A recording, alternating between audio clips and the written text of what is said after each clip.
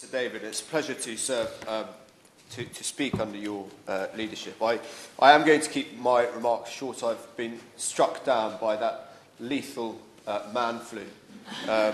It's very dangerous, sort of thing that would have seen the minister in bed for a week, I say.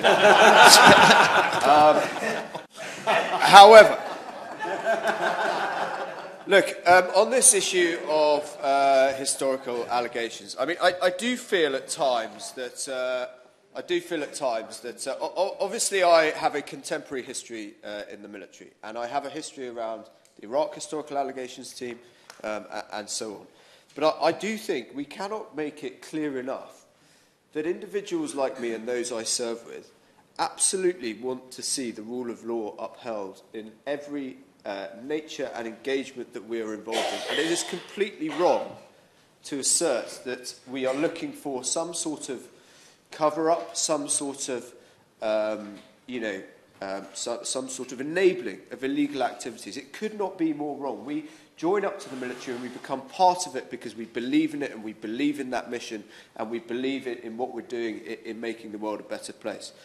However, with this situation, and it's fantastic to come and hear my right honourable friend, the chair of the Select Committee, his thoughts on this, because I think we are going to have uncomfortable conversations. We are going to have to intellectually get together and work this out. And why are we going to have to do that? Because it doesn't work for anybody at the moment. The only people that benefit from the current situation are lawyers who I know for a fact are being encouraged to practice in Northern Ireland because they see this issue going on and on and on. And I'm afraid that's not acceptable for the victims, it's not acceptable for the victims' families, and of course it's not acceptable for our armed forces. But we know that. So what are we going to do about it? I think we've seen a couple of options which are really clear and straightforward on the face of it, but actually represent deep challenges. And I would echo what the chairman of the Select Committee said, in that nobody is going to get a 100% solution out of this. And all I would gently say to those who continue this fight, and I will always continue it because I think it's the right thing to do, but for those who've been going in it far longer than me, is that there will come a time when my generation, whether they served in Northern Ireland, whether they have been affected by crime in Northern Ireland or any of the events, they will want to move on. And the sort of sympathy that is absolutely with those who have suffered wrong, whichever side of the divide they are on, will not last forever.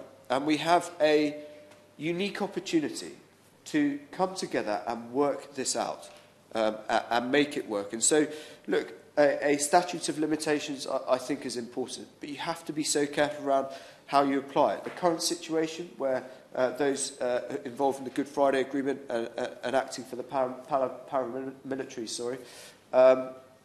2 years maximum sentence, security forces, it is not the case. That is such a binary issue that is not acceptable. We should have moved on from that. But I have huge sympathy with those who feel that they have been wronged in this process.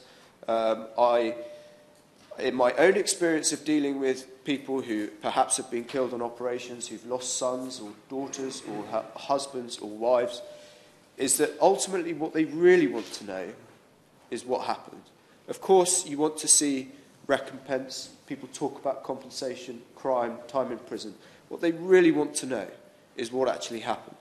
And I don't think we are doing those affected by the Troubles a service if we carry on in this manner, which will in no way uncover what actually happened.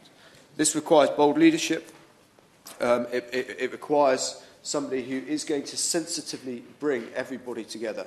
And it will, of course, it will require compromises to be made, because the current situation is not reconcilable. And above all that, it requires courage. People talk about courage in the military and so on. But there is another element of this, this sort of moral courage, the courage to do things that are difficult because the bigger picture is worth it. Northern Ireland is clearly a wonderful place. It's got a bright future. The young people of Northern Ireland, I know, want to leave this in the past. but let's help them do it by really coming together in a mature, forward-looking way, with those who've been affected by it, the victims and the families, absolutely at the centre of it, but in a magnanimous way that can really achieve something for the families, but also halt, I'm afraid, the totally unacceptable practice of pensioners who've served in this country being relentlessly under scrutiny for things from which some people nobody else is alive to recount the incident. So let's seize the initiative of this report. I strongly welcome it. I'm very pleased that the government is going to go away and do a consultation on it, because we have to have these awkward conversations, because at the moment it doesn't work for anyone, and it's incumbent upon us as political leaders to not rest until we have solved this issue around historical allegations in Northern Ireland.